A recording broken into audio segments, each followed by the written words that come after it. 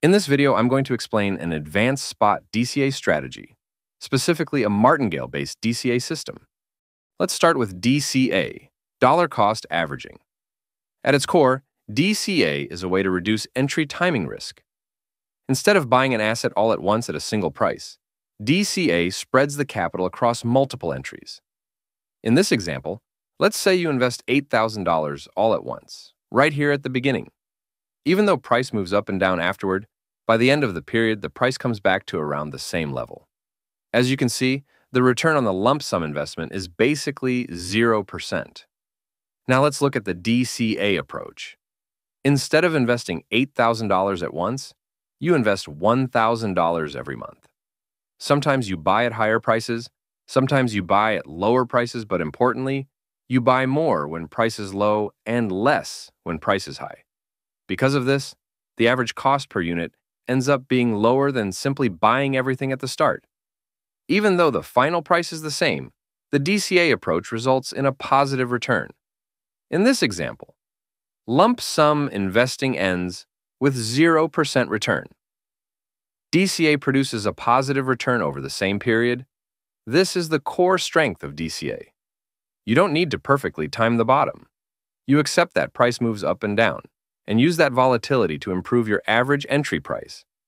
It's commonly used by long-term investors and traders who believe price will eventually move higher over time. What is martingale? The martingale system began in the 18th century in France. It came from probability games, especially coin toss betting. Back then, gamblers believed that if you doubled your bet after every loss, eventually you would win one round. And that single win would recover all previous losses and still give you a small profit. To understand martingale easily, let's start with a simple 50-50 coin toss game. You lose whenever it lands on tails, and every time you lose, you double your bet.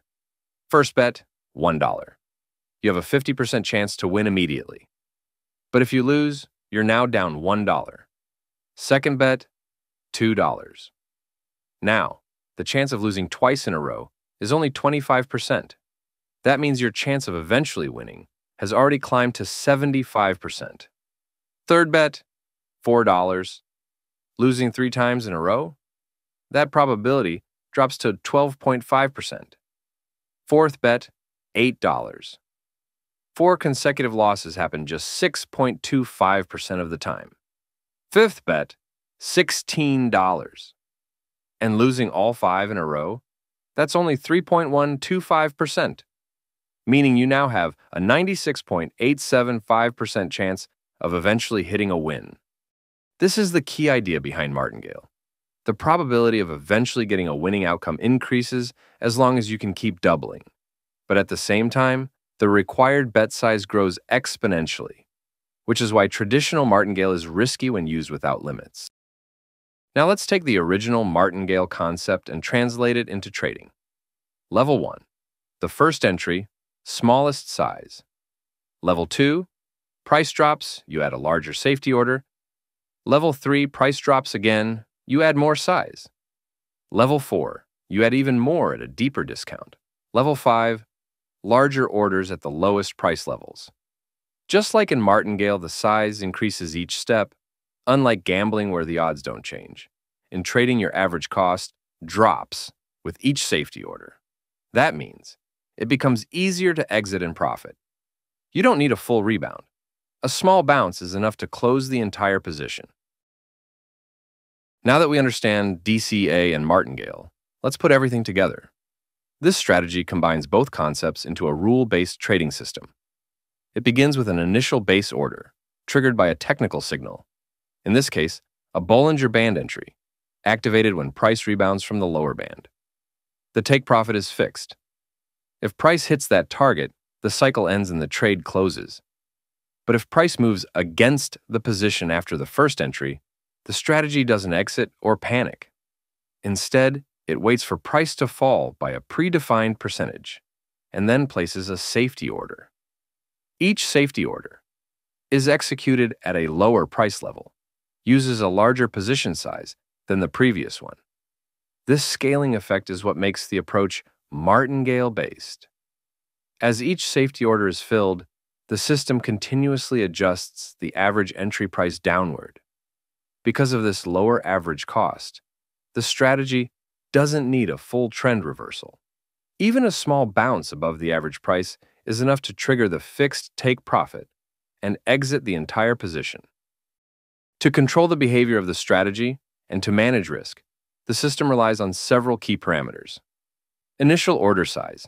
This defines the exact USDT amount used for the very first entry. Safety order size. This sets the USDT amount for the first safety order. All additional safety orders scale from this base amount using the volume scale. Price deviation initial. The percentage drop required to trigger the first safety order. All later safety orders use scaled spacing based on the step scale. Maximum safety orders. The maximum number of safety orders allowed in one cycle. A strict limit to prevent excessive averaging down. Safety order. Volume scale. A multiplier that increases the size of each subsequent safety order, making later entries progressively larger. Safety order. Step scale. A multiplier that increases the spacing between each additional safety order, allowing deeper entries to be placed farther apart. Take profit target percent. The percentage required above the averaged entry price to close the entire position in profit. Together, these parameters define the strategy's risk exposure, capital allocation behavior, and how the system reacts as price moves. Now let's take these parameters and see how they behave in a real DCA sequence. In this example, the base order size is 50 USDT. The first safety order starts at 75 USDT. We allow up to 5 safety orders. The initial price deviation is 3%, and both the volume scale and step scale are set to 2.0. We begin with the base order at full price. That's the initial 50 USDT entry. If price drops 3%, the first safety order activates at 75 USDT. Now, because the step scale is 2, the next price deviation doubles. So the second safety order triggers not at another 3%, but at 6% total deviation. At the same time, the volume scale is also 2, so the second safety order doubles in size from 75 USDT to 150 USDT. If price continues downward, the step scale doubles again, so the next level triggers at 12%, and the volume scale doubles the order to 300 USDT. The fourth safety order arrives at 24%, with a size of 600 USDT, and the deepest level triggers at 48%, requiring a final purchase of 1,200 USDT. Altogether, this configuration can tolerate a maximum 48% drawdown, while continuously averaging down with increasing position sizes. And if all safety orders are filled, the total capital required for one complete trade cycle is roughly 2,400 USDT. This tells us exactly how much wallet balance is needed to safely run this setup without hitting capital limitations mid-trade. You can paste your optimized Freqtrade parameters directly into the tool, and it instantly shows the required capital, price deviation coverage, and full safety order structure. Now, with these parameters in place, a natural question comes up. Should the take profit target be 1%, 1.5%, or 2%? Instead of guessing, we let the data decide. We use Freqtrade's HyperOpt to test thousands of parameter combinations over 3 years of historical data, exposing the strategy to different market conditions. Freqtrade is an open-source crypto trading bot written in Python, and if you want to learn it step by step, the full course is linked below.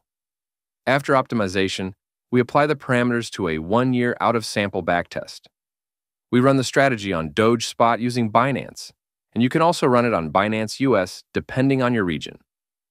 The result shows a 45.9% total profit, with a 100% win rate, while the market dropped 56.7% during the same period. Looking at the visual summary, you can see the strategy takes small, consistent profits, and the equity curve stays smooth, which is exactly what we expect from a controlled DCA approach. If you'd like to try this strategy yourself, it's available for supporters. Links are below. So, in summary, this is a rule-based DCA and martingale strategy designed to trade consistently. By using Freqtrade proper optimization and clear risk controls, we can turn a complex idea into a structured and repeatable system. If you found this helpful, don't forget to like and subscribe, and I'll see you in the next video.